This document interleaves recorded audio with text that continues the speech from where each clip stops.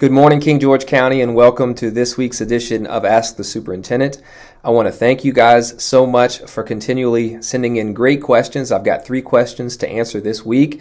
It is October 24th, the last full week of October already. So keep up the good progress, guys. I appreciate everyone's questions. Keep sending them in. It always helps us work in a manner that satisfies our community's needs, our parents' needs, and our students' needs. So thank you so much. Keep pushing in the good questions. First question this week is, I was wondering about the pumpkin patch plans. Ooh, that's a tongue twister. For our different elementary school students. So I reached out to our school principals, and this is what I found out. So let's see, starting off with Sealston Elementary, our second grade students will be going to Brayhead Farm on November 2nd. And at Brayhead Farm, the students will learn about the life cycle of a pumpkin, honeybees, and a variety of other animals and their habitats. I have King George Elementary School.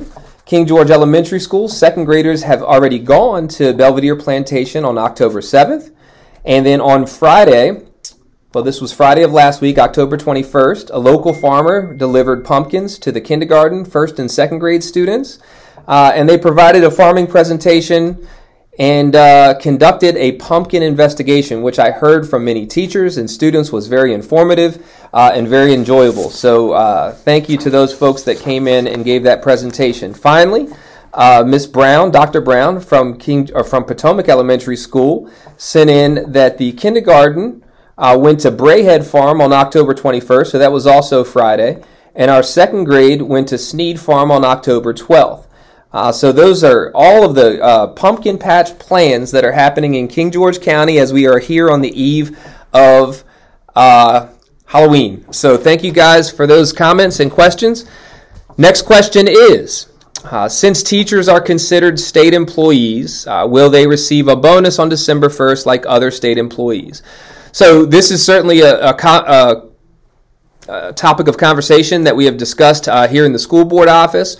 Our next school board meeting is this evening. This will certainly be something that will be on the minds of our school board members. We are aware of the process that's going on through the state right now, and the best thing I can tell you at this time, given that it's the morning of October 24th and our meetings this evening, is that it will be a topic of conversation. So if you can, tune into our school board meeting either online or in person. We would certainly appreciate you there. And there's also an opportunity for public comment if you'd like to say a few words concerning this or really any other matter. So tune in is the best I can tell you right now. The final question I had is concerning speech services. So the question is, how do I trying to paraphrase it, how do I reach out to the school division to schedule speech therapy? So it's a bit of a challenging question to answer because typically in a public school system, 99% of the time, speech services are assigned through the special education process. So it's not that a parent would have to reach out and request speech services. The way that process works in public school is that a student is found eligible for speech or for any other disability, and following the eligibility process and the origination of the IEP, which is the Individualized Education Program for that particular child, speech services can be included. When speech services are included, then the school division takes care of providing those services at the frequency that was decided within the IEP. So that's how it typically happens at the school level. Now, there are some unique circumstances. There could be maybe a preschool student that hasn't fully entered the public school system yet. There could be a private school student that is outside of the school division but requires special education services.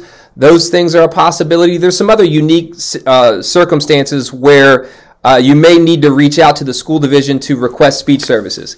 If that has to happen, then let me give you the contact information for that. Miss Howard is our director or supervisor of special services. Her email address is khoward@kgcs.k12.va.us. And if you'd rather give her a phone call, her direct line is 540-775-8621. If you reach out to her that way, call her, email her, and if you'd like to, you can certainly CC or give me a call as well on that email. If you fall into one of those unique circumstances, then she'll be happy to help you figure out how we can coordinate some speech services. If your child is within the school division, you can also reach out to Ms. Howard or myself, and that process would start with your request for special education services. We would go through eligibility, originate the IEP, and speech services would be included in that process. I'm hoping that answers that question there. Those were the 3 questions I had this week. I hope everybody is having a great school year. We are in about week 10 of the school year, so we're coming to the end of October. Working our way towards the holiday season. So keep the questions coming in, guys. They certainly, as I've told you before, help us out immensely, because they help us guide ourselves towards the needs that you all have. So thank you so much for your time. Hopefully these videos are informative to you, and I look forward to next week's questions. Thank you again, and have a nice day.